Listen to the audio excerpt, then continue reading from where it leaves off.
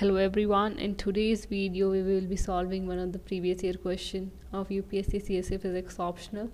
So our question says a 12 volt battery is connected at t equal to 0 to a series combination of a resistor. So it is a series combination of resistors. So basically it is a LR circuit, series LR circuit. So we are given the resistor of 10 ohm and the inductor of 5 Henry. So we will have to find out at what rate is the energy being stored in the inductor when the current is 0.4 ampere. So let's start.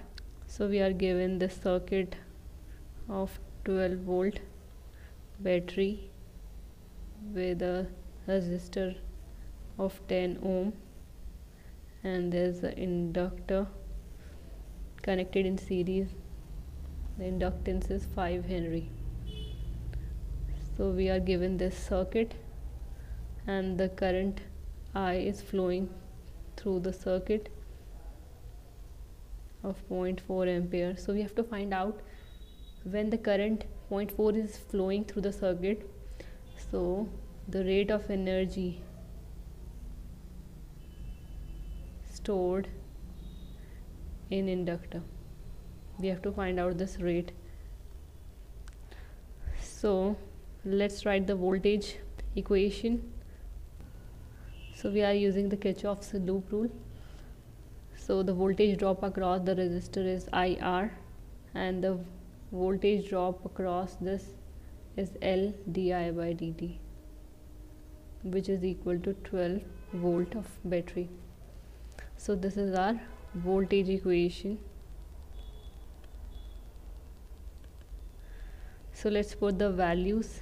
We are given this I is 0.4, resistor is 10, plus inductance is 5 Henry, di by dt we don't know, the rate of change of current.